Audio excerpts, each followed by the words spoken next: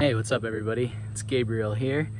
Here's the Schrade knife that I found when I was out hunting for jade in Wyoming. I was praying to find a piece of jade, but I guess Schrade sounds kind of similar.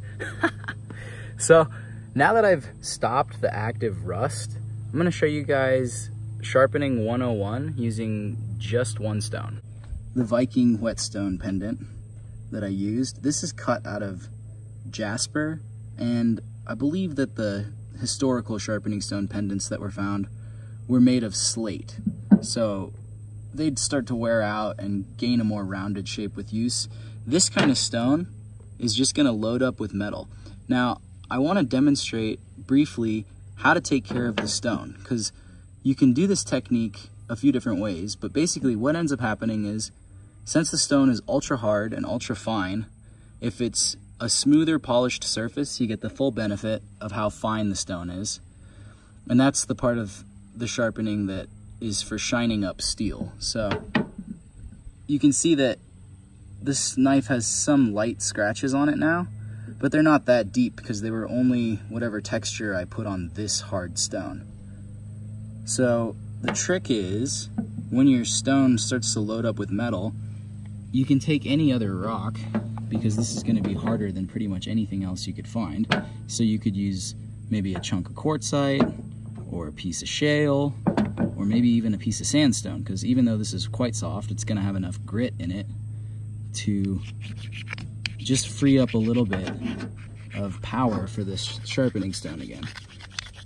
So overall, a sandstone is not a great choice for a sharpening stone, but it's a good choice for a dressing stone. So just by roughing up my sharpening stone a little bit, I can keep it filing really fast. So there's grinding and then there's honing. Grinding is when you're shaping your knife, you're removing bigger imperfections, etc. And now that I've stopped most of the active rust, I can do honing. So this edge was somewhat sharp, which surprised me, considering that the knife was completely covered in rust if you see part 1 of this video.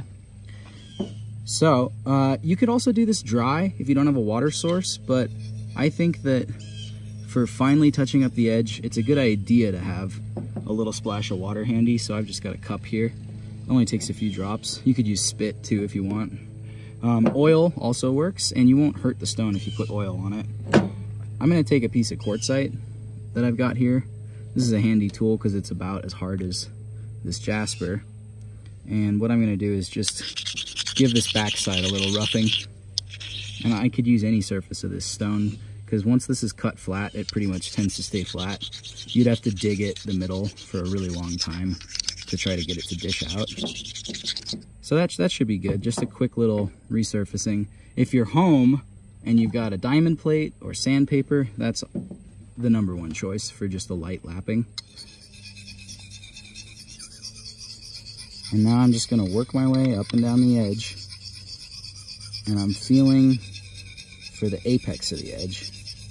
If you have a knife that's totally dull that you just can't seem to get sharp, you got to spend a little more time grinding down the sidewall behind the edge, because if you think about it, the angle went from being nice and crisp to more blunted over time. So if you only reprofile the tip of the edge up here, eventually you lose the shape. So even though it's pretty thin, the end of it is no longer perfectly together. If your knife's only slightly dull, then you may just need to realign that edge. So just a few motions on the stone, sort of like you'd use a chef's steel, one of those honing rods, except this stone is really going to actually remove metal at a fine rate, or a fast rate if you're using it with a coarser grinding technique. So anyway, now that I've stopped the rust, we're pretty much just onto the finer polishing. I'll probably rework this surface again, rubbing the stone on it next time I'm hanging out at camp. I'm back home now, so just kind of making sure I get part 2 of this video for you guys on the sharpening technique. And I like to use circles with a small pendant like this, because then it doesn't really matter that it's a smaller sharpening surface.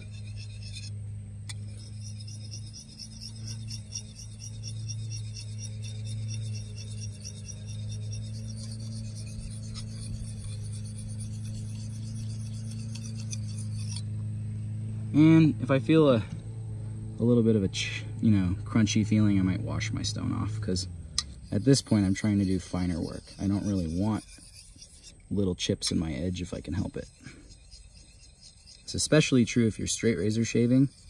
It's not as big of a deal for other tools, but using a fine hard stone like this will give you a far better edge than just using a pull-through sharpener.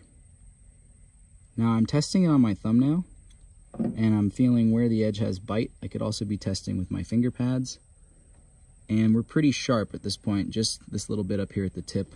And you can feel for the edge on one side, and then you feel for it on the other. And it feels like it's non-existent on this side. Like, just kind of try to imagine with your mind where the edge is. It might be rolled slightly to one side if the knife's been abused like this one. So for that kind of a scenario, I might do a little more of my grinding style sharpening. I'm picking a rougher spot on my stone that's still got marks from when I cut it on my rock saw.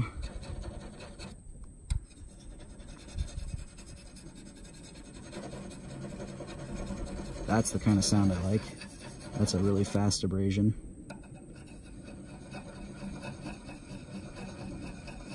Now, if you don't feel as comfortable with circles, you can also just be doing kind of a straight line. But I find that once you find that angle, this just keeps it going. Okay, now I'm gonna probe my edge. Boom, sharp again. You can see it's got some bite into the nail. It's still missing the very, very tip of the knife. So we're gonna give it a little more. Another thing you could do for one of these stones, just to really show you how tough this material is prep it with some concrete.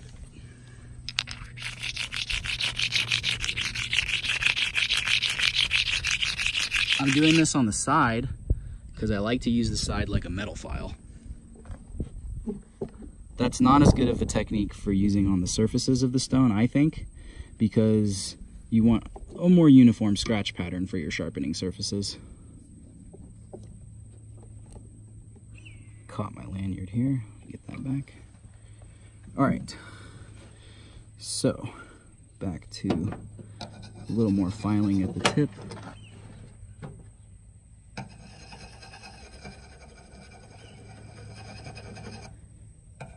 You can count how many circles you do on each side, but sometimes one side needs a little more than the other, so really it's a feel. You just, don't do 100 on one side without at least checking and comparing before you do another 100.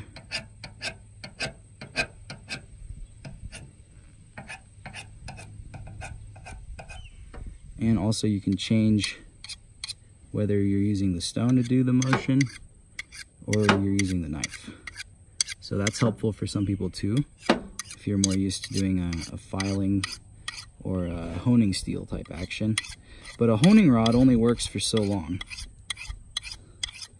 Eventually you need to actually remove some steel instead of just kind of straightening the edge out. And I might switch hands too and flip the knife over.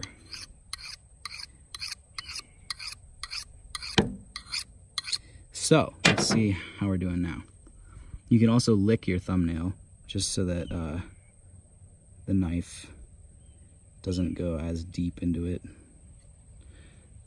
This also deburrs your edge, and you're not going to cut through your thumbnail. I've done this thousands of times. All right, so that's got the basic edge established. And then from here, it's all really just polishing, because at this point, you're making the scratches in your edge finer and finer. And as you polish the edge to a tighter scratch pattern, it does get sharper and it does get more resistant to corrosion. I find that at best, this stone will polish at 30,000 grit because it gives a mirror edge. That's a pretty scientifically measurable fact. And yeah, if you use that coarse technique for the grinding stages, you can do all your knife sharpening with just one tool. I usually forget to bring my belt sander when I go camping. So it's really great knowing that I can be completely reliant with a really light, really tough, durable stone. And these sharpening stones will last a lifetime under daily use. They just don't wear out. Technically you're abrading the stone a tiny bit if you change the surface preparation, but you could do that 100,000 times probably before you ever wear through your material. And also, I never have to worry about my stone throwing off my edge's geometry because it's lapped perfectly flat. The grit of the surface can be changed up, but in general, the stone starts to slow down a little bit the more you use it and polish even finer. So if you stage your sharpening, you end up with a really nice finish.